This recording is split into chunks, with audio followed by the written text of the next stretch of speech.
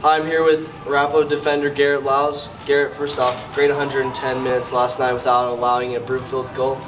What was it like defending a very offensively aggressive Broomfield team? I mean, it was pretty nerve-wracking, but I believed in the team, I believed in Spencer, and I believed in our defense, and we were able to pull out the W. What is the key tomorrow night against Grandview at Dick's Sporting Goods Park defensively? Well, so we already played them this season, and it went well.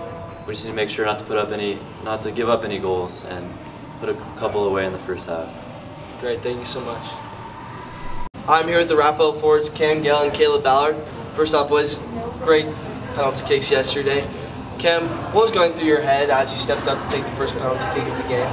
It was extremely nerve-wracking taking the first PK of the game, but once I made it, it was just an awesome feeling knowing that we were ahead and we had to just hold on to it, especially having Spencer backing us up. Of course.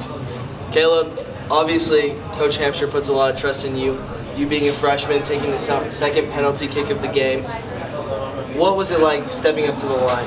I was pretty nervous, and I thought that it would be bad if I missed, because I know I would be the reason that our team didn't win. And then when it went in, luckily it felt good. Great, thank you so much.